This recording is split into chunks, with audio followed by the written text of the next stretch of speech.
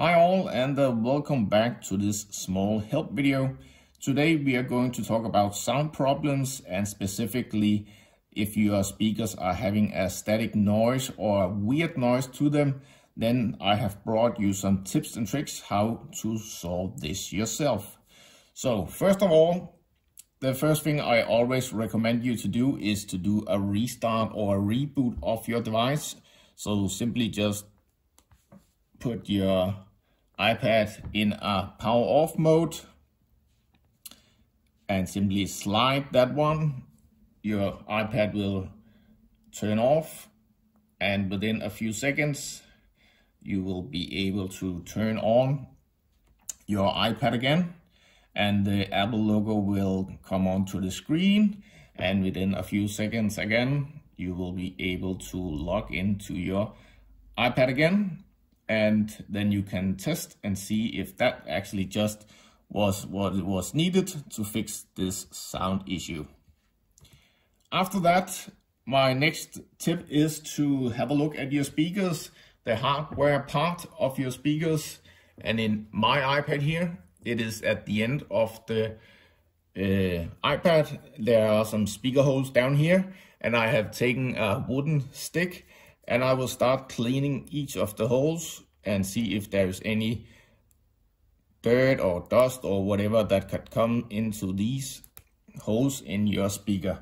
Another good thing is to have a hair dryer or something that can blow a lot of air into the holes, so you can get rid of all of those small things in the holes and make sure that you get a clean speaker, and that can actually do a lot of good things to your iPad sound. So have a look at that, clean your iPad speakers and make sure that it is clean and all good to go.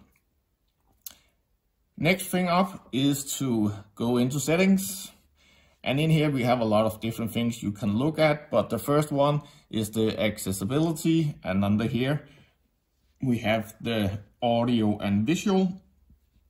And in here, in this section, we have a small setting that you can turn on, which is the mono audio. So just simply press that button and swipe it and turn it on again.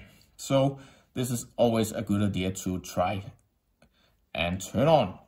Next thing is to have a look at your do not disturb settings. So here in the quick access, you have the focus area. So I can simply turn on and turn on the do not disturb. Make sure that this is turned off so you don't have the disturbance set to be enabled.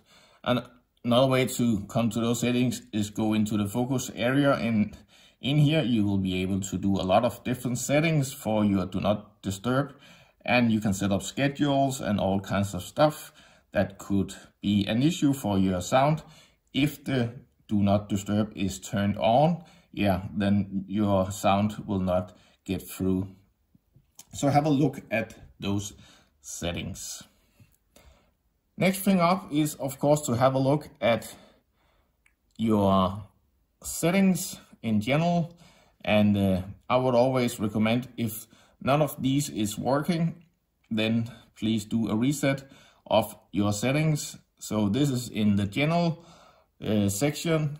Go into and go down all the way to the transfer or reset iPad, and in here you have at the bottom the reset. So you get a lot of different options for resetting. The one we are looking for here is the first one, reset all settings. Just simply press that one and put in your passcode, and it will reset all your settings.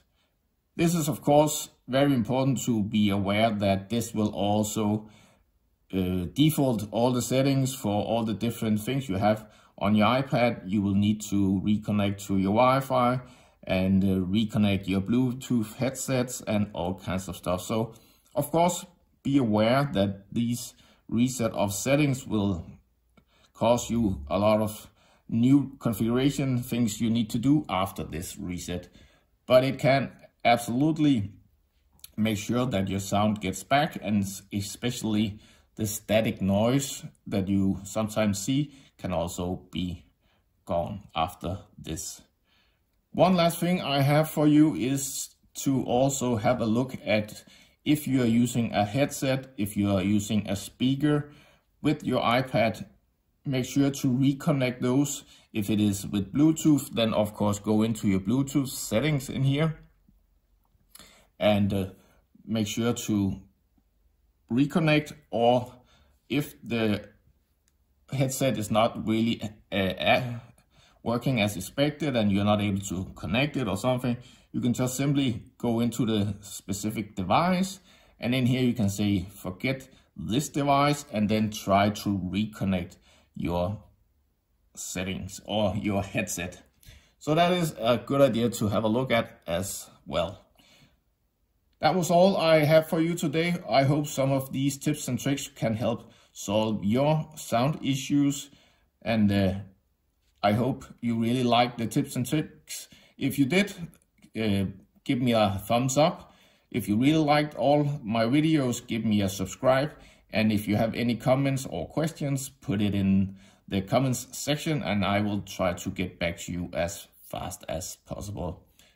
That was all for today. See you soon.